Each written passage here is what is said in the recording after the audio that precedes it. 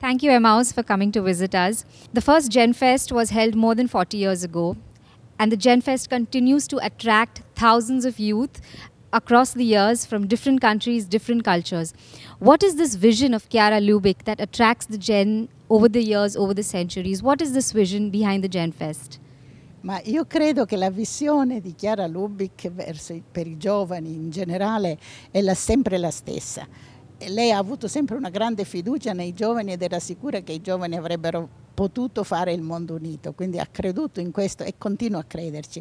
Ora Chiara Lubich ci ha lasciato, quindi io non so qual è la sua visione oggi, ma posso immaginarla perché Chiara è in Dio, quindi sicuramente avrà la visione che Dio ha dei giovani di oggi, quindi sarà una visione che significa uno sguardo d'amore, un incoraggiamento, un dargli forza, un cercare di essere sempre vicina, in modo veramente da poter dare il massimo per la loro generazione. Io credo che questo, e penso che anche noi, se vogliamo avere la visione di Chiara, dobbiamo essere in Dio, perché sicuramente è quella la visione giusta per guardare qualsiasi uomo e anche i giovani. And this vision of Chiara Lubich, how do you think we can take it out to the youth of the world today through the means of the Genfest? Io penso che il messaggio del Genfest è tremendamente universale, quindi non c'è bisogno di essere un membro del Movimento di Focolari per accoglierlo, perché i giovani hanno cercato sempre l'unità e da molti anni che ci sono grandi movimenti giovanili che sono globali, che sono universali e di tutti i segni, cioè molto diversi, il movimento hippie, il maggio del 68, no?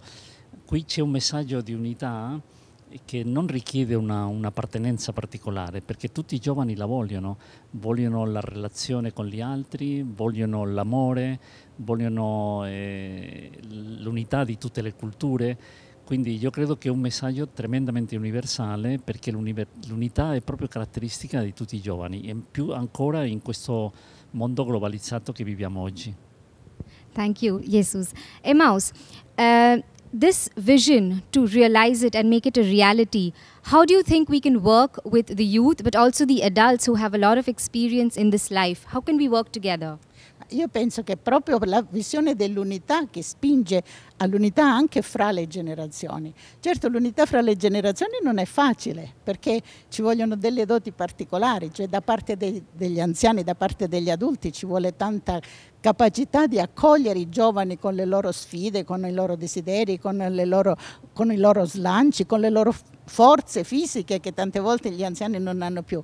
Da parte dei giovani a loro volta ci vuole tanta gratitudine per tutto quello che gli adulti hanno fatto fino a questo momento e anche tanto rispetto, veramente tanta capacità di amore reciproco. Se c'è questo amore reciproco, sicuramente insieme si può andare molto avanti, perché non è pensabile l'unità, un mondo unito senza i giovani o senza gli adulti. Gli adulti e i giovani lo faranno insieme o non lo faranno, e quindi che lo facciano.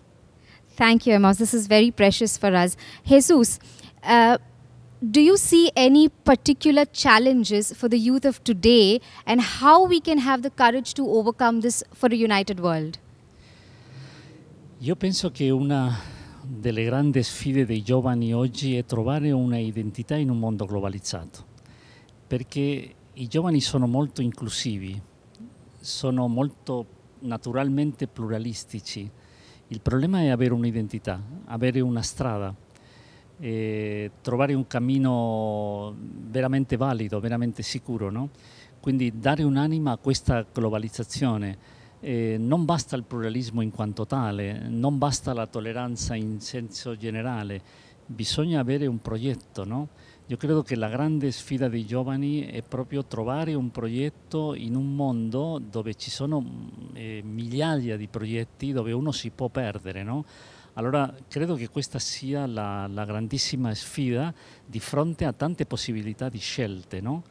Quindi io credo che questa generazione, forse come nessun'altra, si vede di fronte all'approfondire cosa vuol dire fare una scelta davvero, no? Davvero. In questo senso io penso che qui nel Genfest si propone una scelta chiara, no? C'è qualcosa che valga la pena, per la quale valga la pena dare la vita. Thank you, Jesus. Thank you, Emmaus. These words will help us in these days of the Genfest, but through many, many years ahead and for many more Genfests to come. Thank you.